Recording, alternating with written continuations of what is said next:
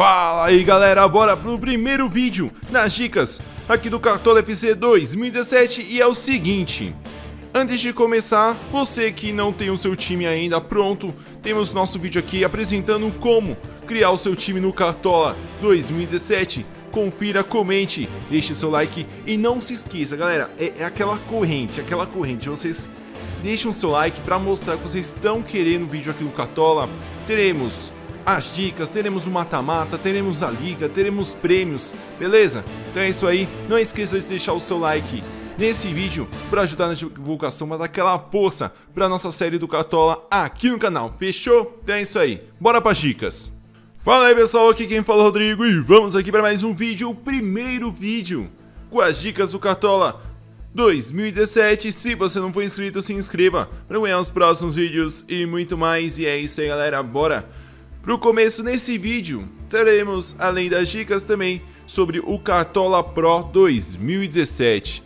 Tô aqui no início, falta 6 dias, né? Hoje é domingo pra gente começar aí. Tá lá o meu nome no meu time, 18 de junho, por isso 18 aqui do canal, Rodrigo Gamer18. Beleza. Sou cartoleiro Pro, a conta já tá ativada já. Aqui é o meu escudo. Não pretendo mudar muita coisa. Vamos ver se tem alguma coisa diferente aqui.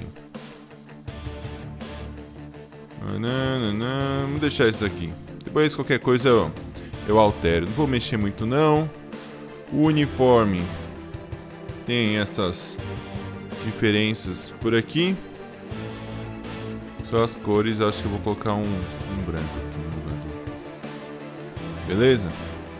Beleza. Propaganda. Não me preocupar muito com isso agora não. Fechou. Bora para escalar o time, que é o importante nesse vídeo. Galera, Cartola Pro é aquelas coisas. Se você tem a vantagem de ter um logo diferenciado, ter um uniforme diferenciado, que nem esse meu, com essa golinha aqui, com lacinho e tal. E também tem uns prêmios que você concorre, que dependendo da sua pontuação, você pode melhorar ou não. Beleza? Seguinte, isso aqui são jogadores mais escalados, por enquanto. Vamos dar uma olhada aqui nessa lista. Aqui é para escalar o time já, né? Calma aí. Provável. Deixa eu ver os filtros que tem aqui. Goleiro tal, não mudou nada por enquanto. Aqui você escolhe a posição, provável, contundido, dúvida, suspenso ou nulo. Aqui a parte de preços que você está escolhendo o jogador e também o time dos 20 clubes possíveis. Vamos só dar uma olhada por enquanto. A tabela de jogos, que é a tabela aí da primeira rodada. Galera, reparando aqui os 10 jogos, né, que a gente vai ter aí nessa primeira rodada, é o seguinte. Tem alguns jogos que a gente vai levar em conta muito o desempenho atual dos times. E também o outro fator que a gente pode ficar de olho é se o time teve jogo no meio de semana. Se ele jogou aí pela Copa do Brasil ou pela Sul-Americana, é um detalhe.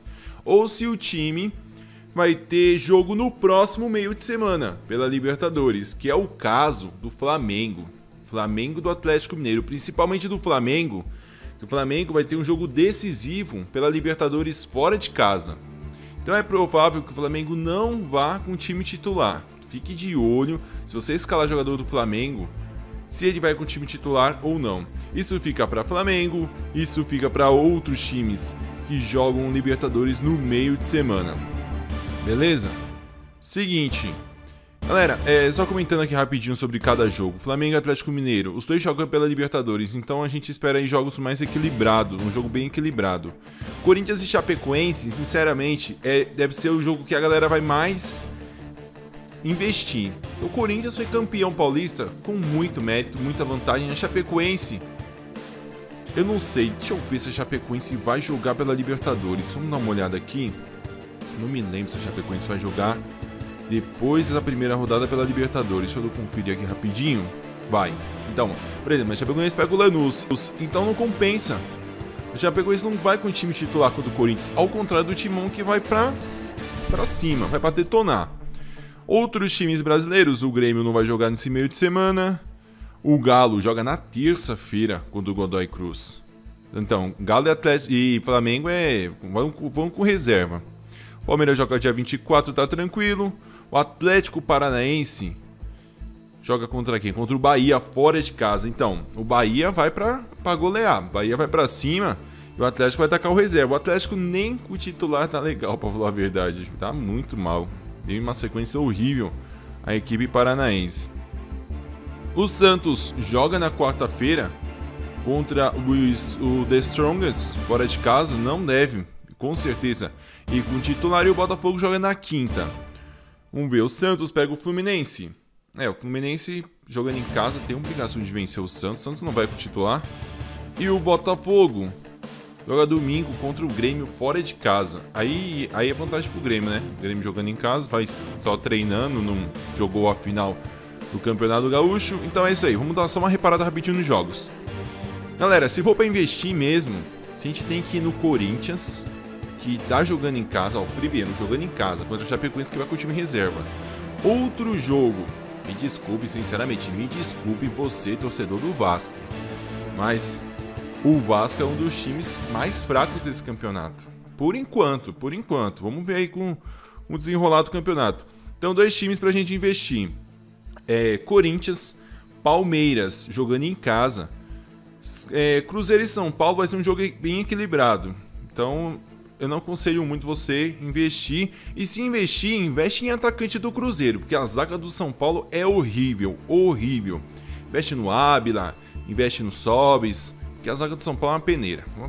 Deu 3 chutes lá, sai um gol. Vamos lá. Bahia e Atlético Paranaense.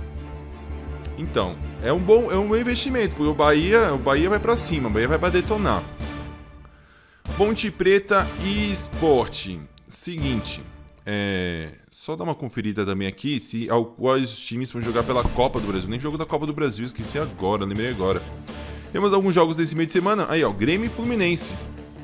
Mas, primeiro jogo não tem tanta pressão, né? Só dar uma reparada aqui. Tem Palmeiras e Internacional. Cara, Palmeiras agora com o Cuca, e pode tacar o time reserva, o terceiro time no brasileiro que o time vai jogar bem. Tem muito jogador bom Palmeiras. Beleza, vamos lá, voltar aqui. Avaí e Vitória. Jogo equilibrado, né?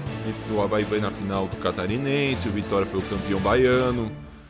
Galera, começou brasileiro é outra história, esses estaduais aí esquece, é outra pegada. Grêmio e Botafogo. Grêmio, favorito jogando em casa, sem dúvida. Botafogo tá bem, mas é aquele negócio. Tá bem que nem o Grêmio, tá bem, mas tá balançando. Não tá 100%, não tá desempenhando o seu máximo. E na segunda-feira, fechando a rodada, temos Grêmio e Atlético Goianiense. Coritiba e Atlético Goianiense. Coritiba aí favorito. Então, galera, 4 times que a gente pode investir. Eu coloco aí para você investir no Coritiba, no Bahia, principalmente no Palmeiras e no Corinthians. E no ataque do Cruzeiro, porque a zaga do São Paulo eu não boto fé nenhuma, beleza? Então é isso aí, bora montar aqui o nosso time. Seguinte, galera, hoje é segunda-feira, essas primeiras dicas, com certeza até sábado a gente pode mudar de opinião. E o seguinte, eu quero que você deixe o seu time, qual a escalação que você vai colocar aí nos comentários, beleza? Que lá pra quinta-feira ou sexta-feira eu trago um vídeo mostrando essas escalações dos inscritos aqui do canal pra aumentar aqui a qualidade das dicas, beleza? Esse daqui é apenas um esquenta, mostrando aí nosso início. Nossa escalação vai ser essa mesmo, 4-3-3. Seguinte, goleiros, vamos dar uma olhada aqui. Cara, sinceramente, vamos lá pra baixo. Não gosto de... primeiras rodadas, galera, as primeiras 3, 4, 5 rodadas é ganhar cartoleta. Não tem essa de pensar em imitar. Tem que ter um bom time, mas também garantir ali um lucro, né? Seguinte, aquele ponto de vista que eu falei. Palmeiras, tal, cara, sem maldade, é o Fernando Praz. Sinceramente, é o Fernando Praz. Se você é aquele mais aventureiro, gosta de arriscar, coloca o Renan Ribeiro, porque o São Paulo vai tomar um bombardeio lá em Minas. Isso é certeza. Se o Renan vai dar conta do recado, não sei, mas com certeza o Cruzeiro vai atacar bem o time de São Paulo. Galera, vamos aí com o Fernando Praz no gol. Primeiro a gente monta, depois a gente vê aí o final, quanto vai ficar. Então aqui, galera, reparando nos zagueiros, eu encontrei 2 zagueiros que bem em conta e que provavelmente vão desempenhar bem o seu papel. Um é o Jeromel, do Grêmio, e outro é o Warley, do Coritiba. Coritiba jogando em casa contra o Atlético-GO segunda-feira é grande favorito mesmo. Coritiba destruiu o Atlético na final do Paranaense. Beleza? Então é isso aí. Vamos lá aqui para nossa zaga. Temos Fernando Praz, Warley e Jeromel. Vamos para as laterais agora. Seguinte.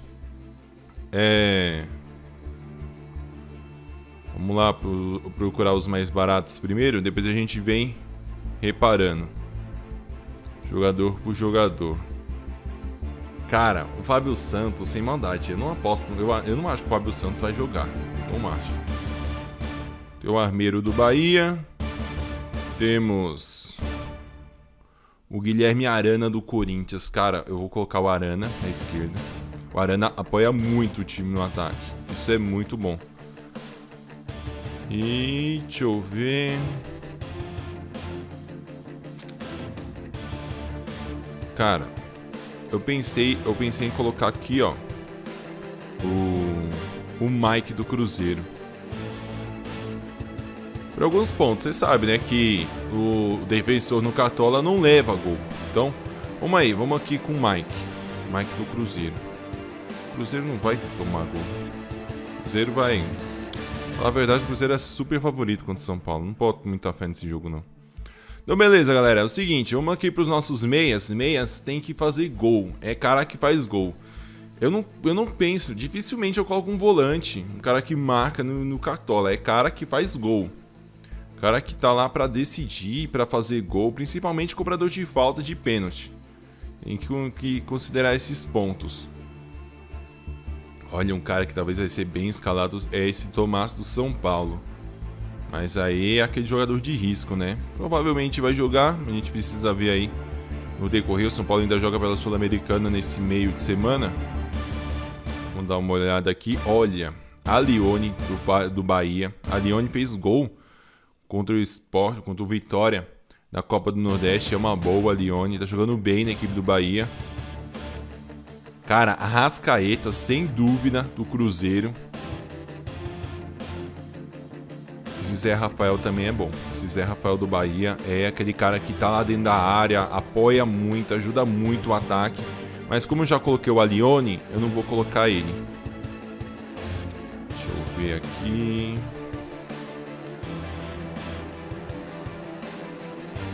Cara, um jogador que a galera tá apostando muito. O Lucas Lima tá barato. O Lucas Lima tá barato, mas acho que nem vai jogar esse meio de semana.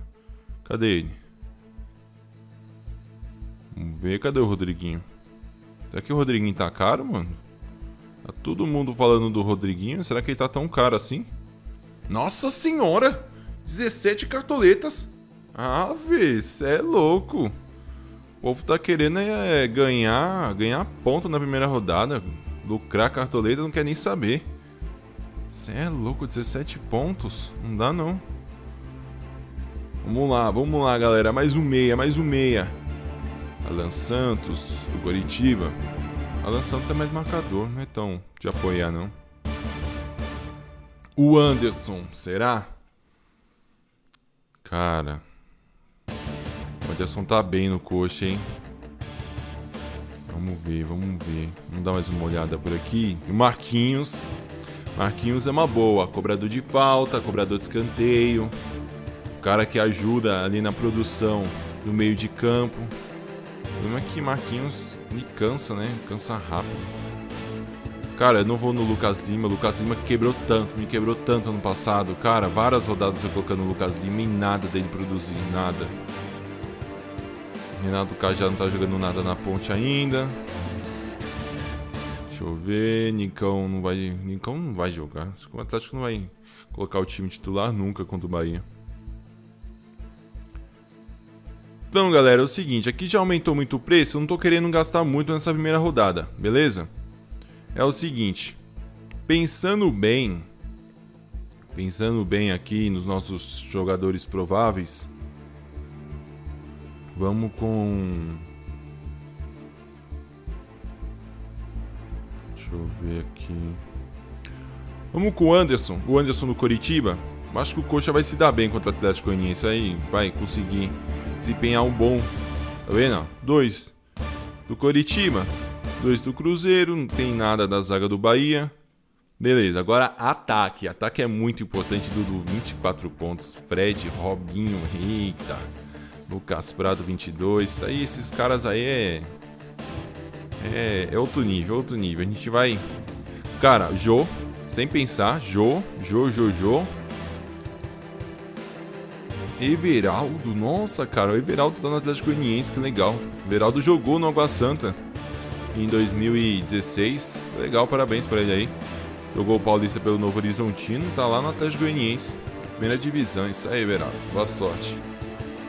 Galera, então, eu não gosto de colocar 2 jogadores do mesmo time no ataque, ou 2 jogadores do mesmo time na zaga ou no meio de campo, não gosto. Mas o Romero é uma boa pedida. É uma boa pedida, vou pensar bem por aqui, sem maldade. Vamos dar uma reparada aqui nos outros jogadores. Wellington Paulista, Rômulo, Henrique Almeida, Luca. Deixa eu ver, que tá aumentando muito o preço. Rogério é uma boa, mas fora de casa não acredito muito. Lucas Barrios, uma boa também. Luiz Fabiano não, Luiz Fabiano é muito impedimento. Luiz Fabiano fica demais impedimento. Rafael Sobis, eu acho que o Sobis vai detonar no contra o São Paulo, né? Acho que vai pontuar legal. Entretanto, galera, não vou colocar o Sobis porque vai ser muito caro. Então é o seguinte,